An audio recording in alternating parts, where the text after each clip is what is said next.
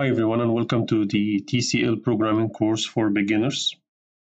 In this video together we will learn how to declare variables in TCL.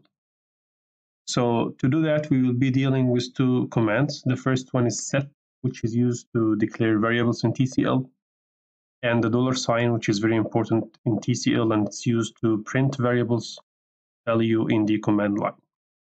So to understand this, we will have a couple of examples. The first one is to assign a string to a variable, or to assign a value to variable. So let's start with the first one. For example, I want to set or assign string to the variable x. Let's say it's set x. This is me. Okay. And let's set y Mohammed. So now I have two variables and there are two strings assigned to these two variables. So to print what is assigned in the variables, we need to use the puts command, as we learned in the previous video, because if we run now the command, we will get nothing.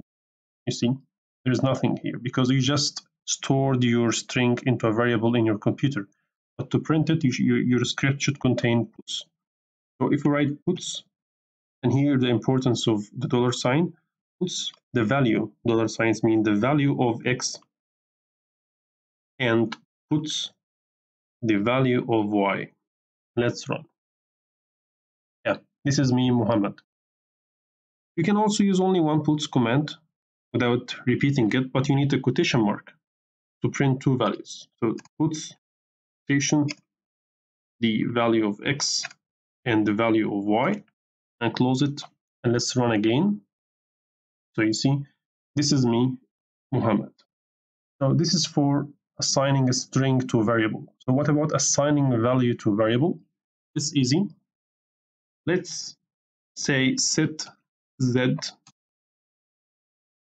say 27. Again, I will run. There is nothing. And let's say puts print my age is the value of z, which is 27. And close it. So what it will print is my age is 27.